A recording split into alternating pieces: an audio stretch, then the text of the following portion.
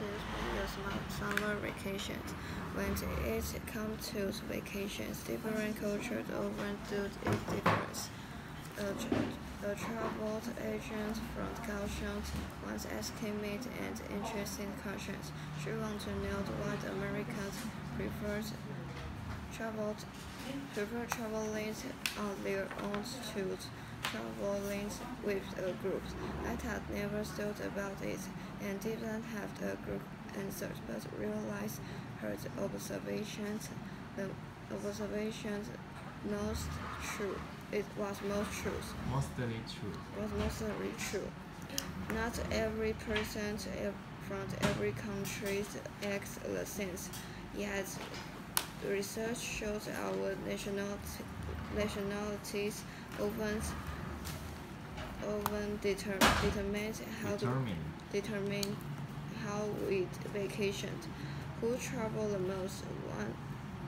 A 2014 study found that those from Scandinavia and Americans top the list. Americans are the world's largest group of the domestic travelers. The people from Norway traveled the most internationally.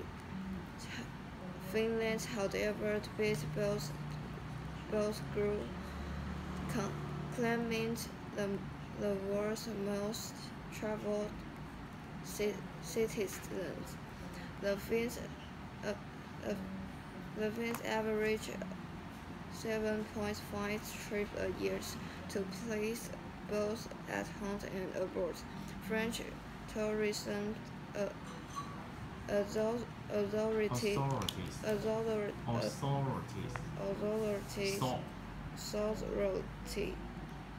put together a small book describing more nations' difference. It states that Japanese tourists appreciate order and his price. Russians prefer visiting historical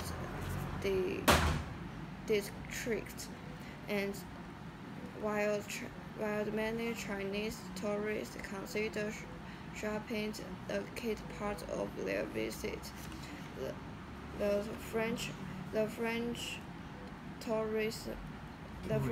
tourism book also said Germans appreciate efficiency, and the British enjoyed a good deal. Chinese tourists are savvy internet users and post about their trip as it happened.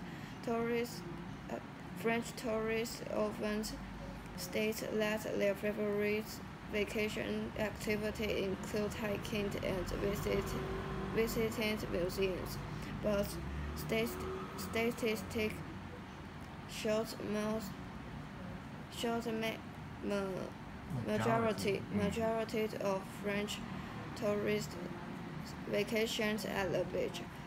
No matter where they are, they take their food seriously. So a picnic lunch on the beach can easily become a first-course meal. Americans often arrive at a vacation destination with a list of famous sites to see in a hurry. One study shows that in 2017, Americans took an average of just 70 days off from work. Therefore, many feel they have only short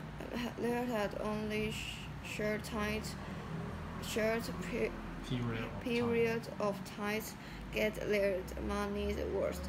However, Italians, with about 45 days a year. 45 days off. 45 days of a year. Approach vacations a little more leisurely.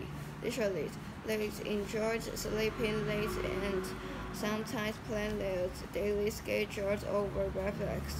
Not everyone's vacation habits may differ. We'd all benefit from a good vacation. How?